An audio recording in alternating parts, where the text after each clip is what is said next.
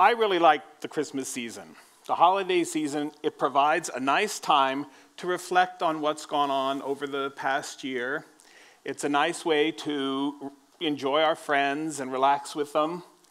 And it's a time where we can at least try to enjoy time with our families. There's usually gorgeous displays in the windows at Macy's in New York City.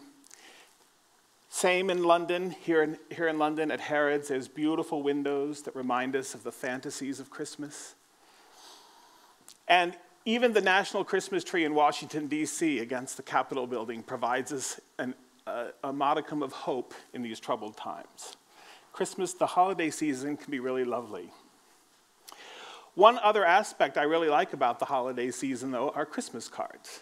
I enjoy getting Christmas cards from family and friends all over the world. It's nice to reconnect with people whose lives I've intersected with, at least at some point.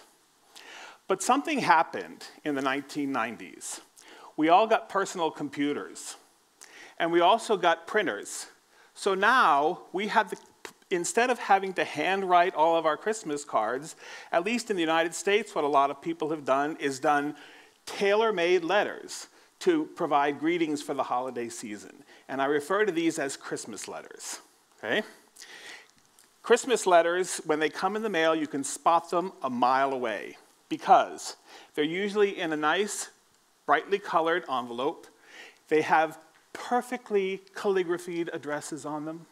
They have little stickers to separate them and seasonal postage up in the right-hand corner. They look beautiful when they come. And what's the first thing you see when you open one of these letters? The family photo, okay? Don't they all look happy? Do you think all seven, count them, 7 of these people are this happy all year long? Do you think they wear those cute little dresses and those cute little suits with their ties every day? No. Well, in addition to this beautiful picture, there's also the letter, okay? Read along with me for one of the letters, what these letters are like. Dear beloved friends, things are going smashingly on all fronts for our family. The children, of course, continue to be the highlights of the story. This would be a book if I listed all their accomplishments, so I'll just give you the highlights. And then they go on to tell us about little Dalton, okay? Little Dalton is now 17. He's finished all of his college applications for early decision, and he's just fretting over how to choose between MIT and Princeton. What a dilemma. And his little sister Astrid, 15, is apparently turning into quite the beauty, ready to compete in the Miss America contest. So we need to stay tuned to see if she's there next year, even though she's a little underage. But, you know, she's perfect. And then it goes on to talk about this. My husband and I have had outstanding years at work. We never knew bonuses could be so big, okay? In addition to my charity work in Sierra Leone, my fundraising, my organic garden, yoga classes, and beekeeping, I still find time to be president of the PTA, treasurer for the local National Rifle Association, and secretary of the Gated Community Security Committee. We had to say goodbye to my husband's mother, but we just rejoice in the long life that she lived. So, from our home to yours, have a blessed holiday season. We'll be praying for you. Dismiss. Okay. So when I read these letters, I don't always believe everything that I read in them. I mean, did Dalton really apply early decision to all those colleges? Does he have a realistic chance of having to choose between Princeton and MIT? Is Astrid really that good looking? What the hell is she doing in Sierra Leone? I have no idea. So say, what is going on with this letter? So I just sort of file all that stuff in the back of my head. And then the Christmas season winds down. The Christmas tree kind of fades. And I put away Christmas ornaments. And I take these letters and put them where I think they belong. And then the new year comes upon us. And everything starts fresh again. Right? But no, this whole Christmas letter thing starts happening again.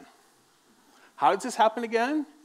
Well, usually around the end of January, I start getting annual reports from all the companies in which I own some stock. Now, being an accountant, I like annual reports. I like to take a look at the information that's contained in them. So I'm very happy to look at a balance sheet, an income statement, statement of cash flows, and a statement of stockholders' equity. And since I'm an accountant, I know the language of GAAP, generally accepted accounting principles, so I'm very happy to read something in my language. Okay? So let's start with this balance sheet for a minute. A balance sheet is a snapshot of a company at a single point in time, one single moment in time.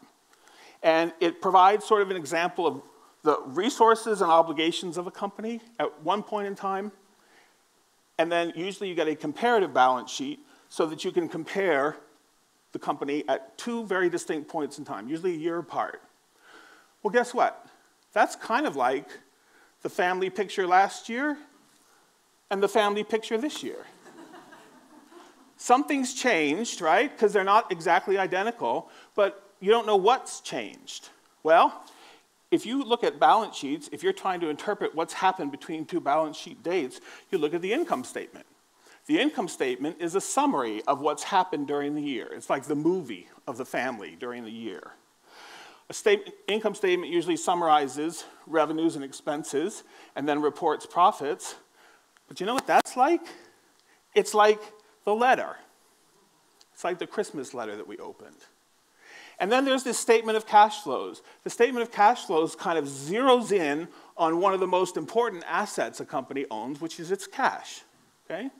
And it provides us some information about how cash flows in and out of a company. Well, isn't that what that Christmas letter said? That the children were the stars of the show? And then finally, the statement of stockholders' equity. This is something that reports transactions between the owners of a company and the company itself. So if a company issues new stock, capital flows into the company. If the company pays a dividend, cash flows out of the company. Well, I look at this and think, you know what? That's kind of like the family tree. And the capital flowing into the company are the new additions, and the capital flowing out of the company is grandma. Okay? So I look at this and think, you know, I sort of had some questions when I read my Christmas letters just a few weeks ago. I wonder if annual reports are kind of doing the same thing. I wonder if they're sort of overstating accomplishments and maybe painting a picture that's just a little too beautiful. Okay? So here's an example. Can you guess this company? Try to guess this company. I'm going to give you some quotes that came from an actual annual report. Okay? The company's net income reached a record $1.3 billion. We continued our record of strong returns. Recurring earnings per share have increased steadily. Nobody's eyes are glazing over yet with these accounting terms, so I'm happy about that. The great fun here will be for all of us to discover just how great we are, how good we can really be. And then a comparison of the company's return versus the S&P 500. This company looks like it's doing really well, doesn't it? Any idea what company this is? On April 2nd, 2001, they released their annual report for the year 2000. Very good. 6 months later, they said they had to restate everything because it was all a lie. Okay? But their annual report was beautiful, very colorful, full of glossy pictures. Okay? So what kind of tricks do companies have to write their own Christmas letters? Well, it falls into kind of two broad categories. One are what I call real decisions. That's where you sort of alter the physical nature of a transaction so that when it gets reported, it looks different. And here's an example of one. Diamond Foods, which is a producer of canned nuts, shifted payments to their walnut growers until later periods, so it looked like they were more profitable in a year when they were in negotiations for a merger with Procter & Gamble. So they used that real decision of delaying payments to make it look more profitable in the current year. Another example is that companies can play fast and loose with some accounting rules. For example, WorldCom used its cash flow statement to park some expenses. Instead of expensing them on the income statement and making the income and the profit look lower, the company instead regarded those as a capital expenditure and kind of left them off the income statement, at least temporarily. Okay? So that was an accounting decision that helped influence what earnings looked like. Okay? Some companies prefer to interpret things the way they want to interpret them. I mentioned earlier that the language of accounting is GAAP, generally accepted accounting principles. And the Tesla company, poor Elon Musk, he's already been slammed once here.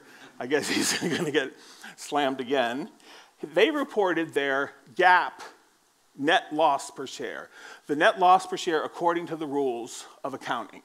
But then they also provided this adjustment to remove stock-based compensation so that this new measure of earnings looks better than the GAAP measure of earnings. They label it, they show us that it's GAAP and non-GAAP, but they're at least trying to alter the rules under which they report things.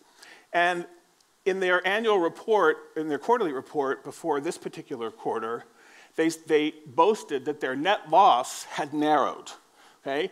We're still not doing well, but at least we're not doing as bad as we were before. That's the good news. Okay? So what can you do when you look at these annual reports from companies? Well, I think you can hold on to the same skepticism that you use when you look at these Christmas letters. There's usually a lot of hyperbole and overstatement that I think is worthy of a little bit of scrutiny. You should keep your mind open for the different ways that companies can alter their results, at least on paper. And the most important part, and it's the part that most people neglect to do, is to look at those boring notes in the back of a set of financial statements. That's where the dirt is.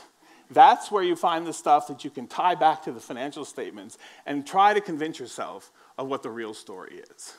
So when you get your Christmas cards this year, I hope you think of annual reports. And if you ever get any annual reports, I hope you'll remember your Christmas cards. Thank you very much.